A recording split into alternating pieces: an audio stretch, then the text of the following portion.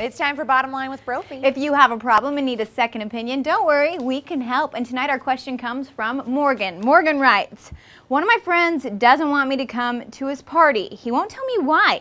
It's a close friend, so I find it strange. How do I get an explanation? Is he really my friend?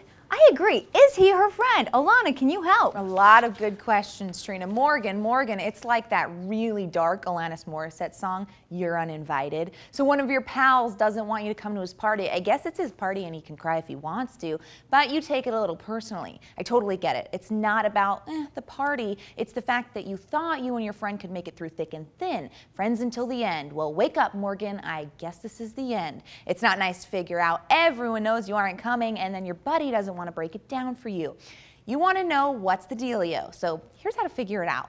Up first, you can decide to throw your own party the same day and invite all of your same friends. Tell your mutual friends that you and your pal are throwing this shindig together. When you send out invitations, make sure you write in parentheses, he got over it. Then when people inquire what he got over, be very vague and dig for information. The best way to figure it out is by throwing a hoax party and interrogating the guests. What do you think reporters do all day?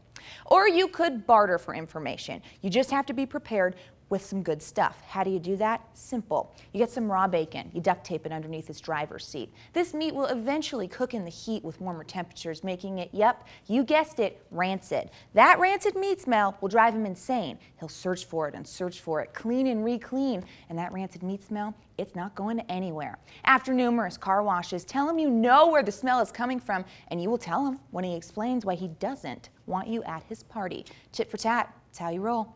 Or Morgan, you could just ask him, but here's the heads up. You may not like the answer. You ask if the non-invitation means this person isn't your friend.